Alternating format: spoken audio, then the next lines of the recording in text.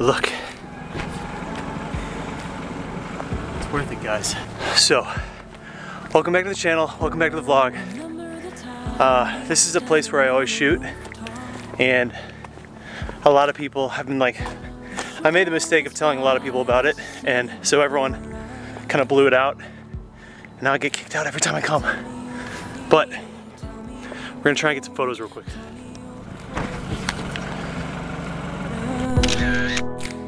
I quick wanted to make a vlog about my camera setup and how I usually take photos, because I get a lot of people that ask me questions, and I'm really passionate about photography, and especially car photography. So basically I'm using a Canon EOS M3 mirrorless camera, and my lens setup is a 11 to 22 millimeter lens, and so it gives it like a wide, kind of like a wide peripheral. So I'm able to get really close to the car, and it covers a lot of ground, which is why I also use it for vlogging, because I can have it close to me and it covers a lot of area.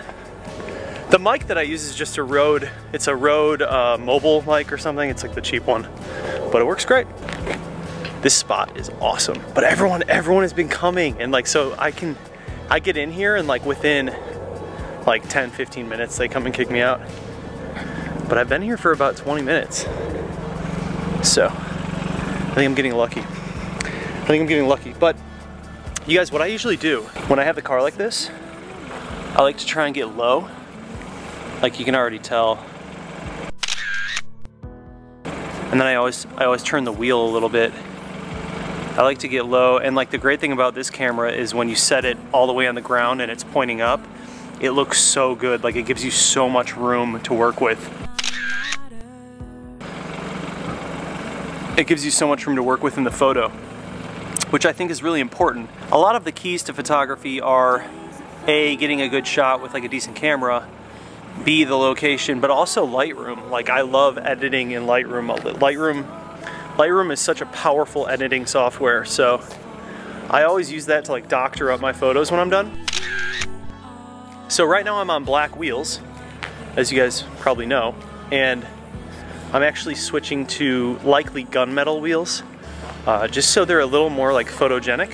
So I just think that the gunmetal wheels will be a little bit easier for photography. Parking structures are awesome because usually there's not much security there, and you can always get like crazy eclectic shots in parking garages because you can play with all the light, and like during the day you have coverage, obviously, like shade coverage.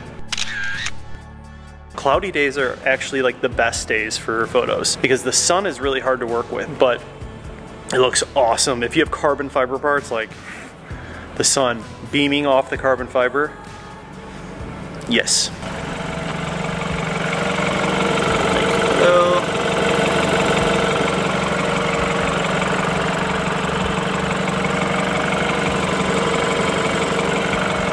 So it's interesting because I've also noticed that, you know, I post like 2 or 3 photos per day to my Instagram, and I kind of like track which ones do better. When you do like the really close-up photos of your carbon fiber parts, or just very detailed, like crisp, close photos, those seem to get more traction than just step-away photos of the entire car. I've been trying to like focus a little more on like close-up detailed shots, but at the same time mix in a little bit of everything. I always find that stuff interesting, what photos grab hold better on like Instagram and social media, and why do they hold better, or why do people gravitate towards them more. And I think that a lot of the closer up photos leave a lot of wonder for what's happening with the rest of the car, because there's so much more detail in them. Photography, and like automotive photography specifically, has become a huge passion of mine, a super fun hobby that I'm just trying to get better and better at. It's kind of my spiel when it comes to working with camera, light, and like angles with the car. I always find that corner angles always work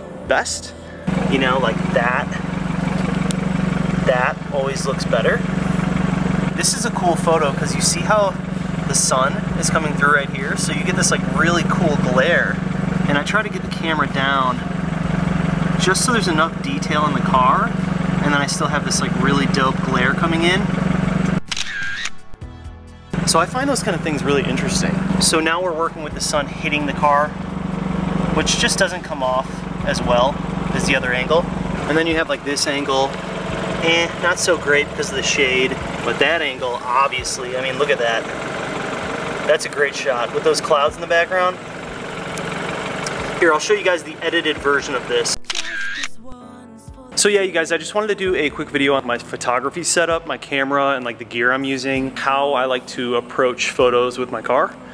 And I don't know, maybe you guys can take it into consideration, maybe it'll help you. I'm gonna put links down below to where I bought my camera and my microphone and my lens and everything. If you guys are interested in doing like an EOS M3 mirrorless setup, you can buy there. And honestly, for the money, people spend like thousands and thousands of dollars on camera gear, and this was not thousands and thousands of dollars, but I think the end result speaks for itself. It's pretty good. But I also think it's really important for people to understand that like really good photos for your Instagram make a huge difference. I can tell right away if people are taking photos with their iPhone or with an actual camera, like an actual decent setup camera with like a nice lens.